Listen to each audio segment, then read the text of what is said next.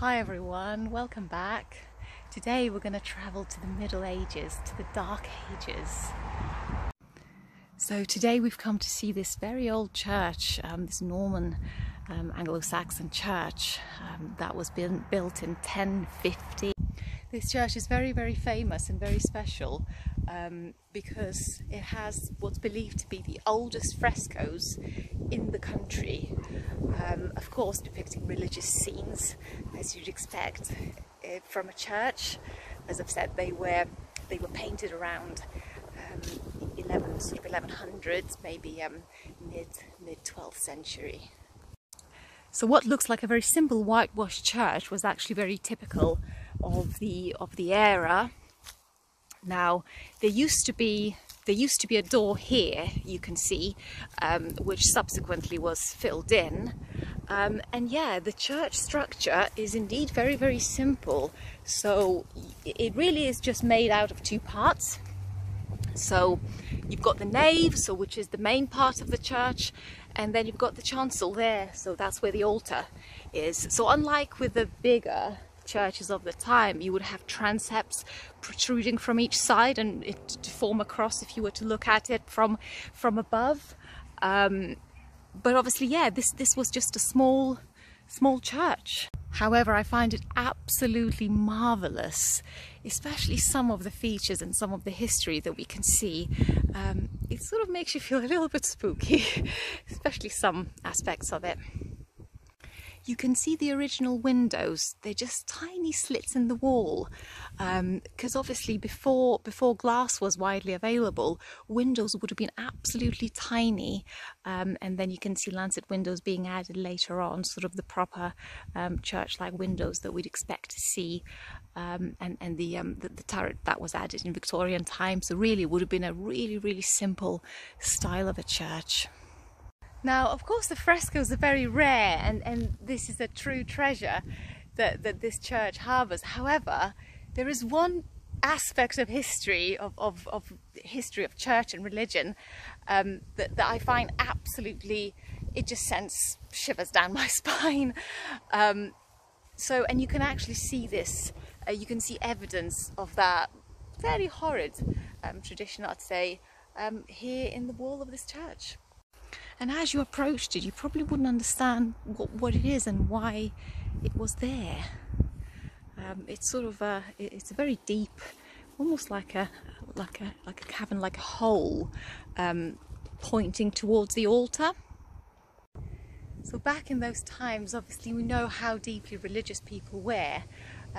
There wasn't much of a role for women in the clergy. Obviously we had nuns, and nuns often came from fairly sort of well-off backgrounds, so you couldn't just become a nun if you had no money, no sort of upbringing or money or a family that could point you in that direction. Now there was a slightly more sinister way of dedicating your life to the church, and this still thing relates exactly to that. If you were a really devout Christian, and mainly a woman, you could become what was called an anchoress. Now, there were anchorites, so men also occasionally took that part, but more than 2/3 of them were women. Anchoresses, or anchorites, were placed in a small, tiny cell, and they were actually walled in, so anchored to the church, so that they could not get out. They had to permanently live this simple ascetic life, this simple existence, literally anchored to the church. So anchorhold was exactly that place, the cell where the anchoress would live and potentially die.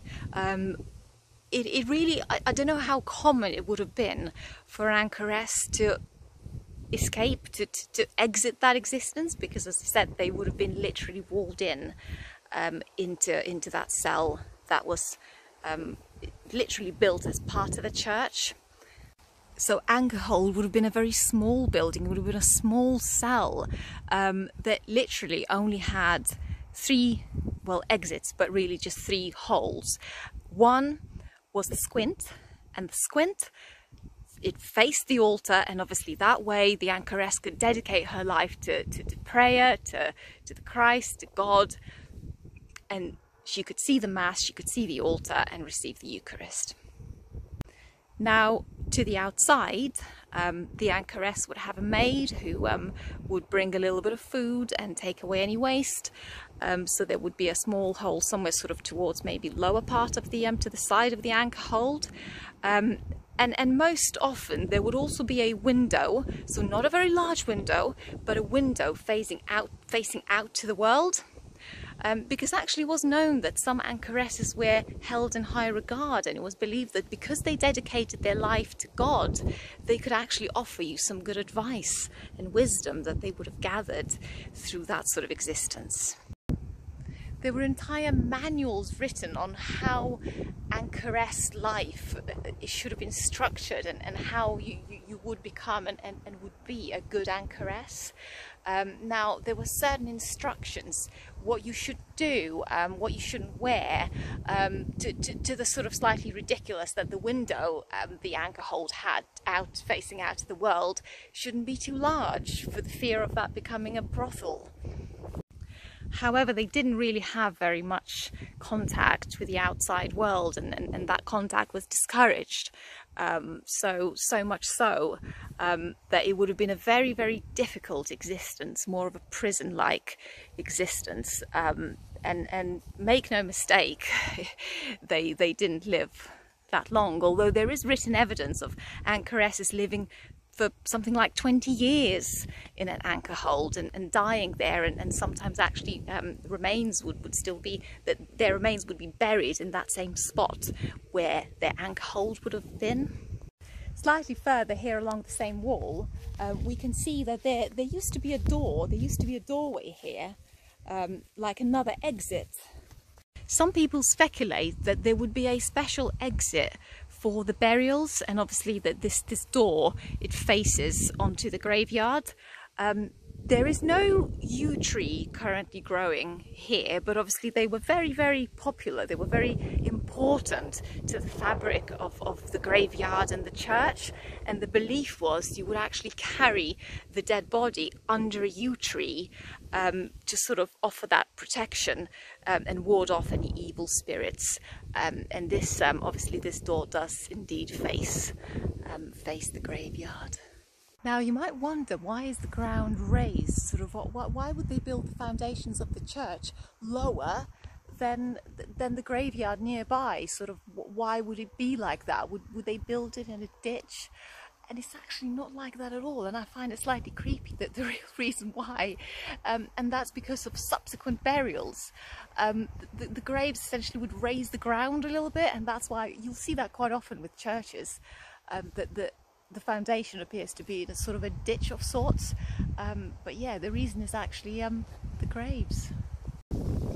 One might wonder, is that why there are holes opening up here in the ground, as if the dead bodies are decaying further and releasing this ground that they've raised over years.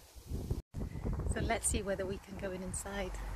Really heavy and old door that you'd be forgiven to think that the place was closed, so much so that there's a sign that it's open, and if you try and twist it hard enough, it does open. Very nice and cool in here. And as we enter inside, we realise that we're lucky, because not all the churches are open nowadays. Now this, being the Church of St. Botolph, he's actually the saint of wayfarers. So it's only suited that you can come and visit this church. The entire walls were covered in these early drawings, these frescoes. So as with all churches, of course, the scenes were religious. Here with the corner closest to the door, we can spot St. George. What initially was thought to be a scene where he's slaying the dragon, which is normally what St. George is portrayed to do, but actually later it was realized that this is more a crusader type scene. And I guess my interpretation would be he's later sort of elevated to a status of a saint. And there also we can see some early scenes from early life of Christ. They're on a horse. So to me, the most fascinating painting in this church is actually Adam and Eve, and you will know why when I show it to you.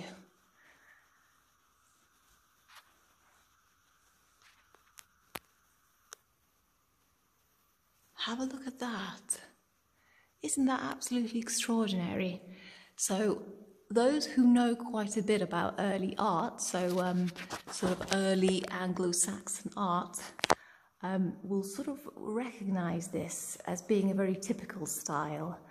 I find it slightly weird, the way they chose to depict human body. If you see the ribs are particularly visible, you see these bellies sort of protruding and almost being separate part of the body. You see Eve's breasts and Adam's muscles, and the legs, they sort of look very skinny, and you can tell apart every single muscle, every single tendon, and obviously the faces are highly stylized to a point where you can hardly tell which one's a man and which one's a woman.